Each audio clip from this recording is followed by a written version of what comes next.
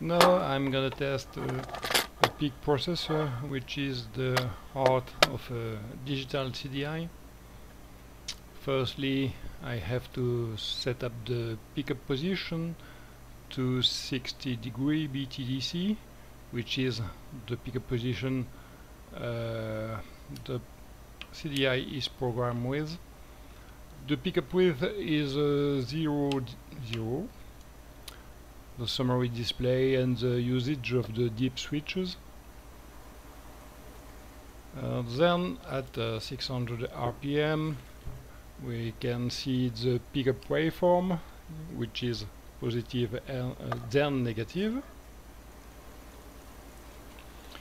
If we change the input selector to clamp position, we can see the signal that goes out of the CDI.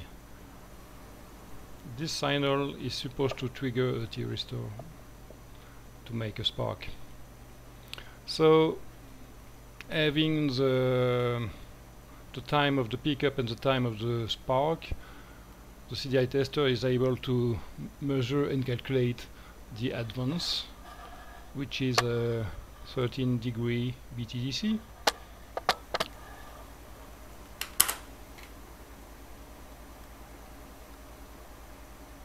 At 1K it's around 12° BTDC.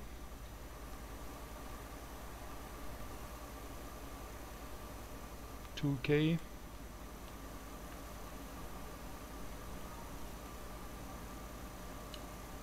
The LED, the internal blue LED, is blinking with the signal of the pickup. At 3000 the advance in blue it's the pickup, and in yellow it's the output of the CDI. At 3000 the advance is around 20, 4K 15, and so on.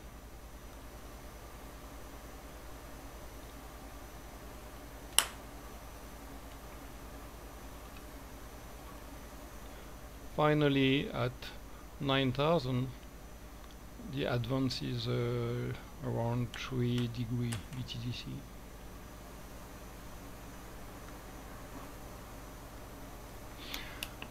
With the zoom in and zoom out buttons we can zoom or unzoom the trace on the scope, and the hold button can freeze the display, so it's easier to make a measurement or analyze the trace.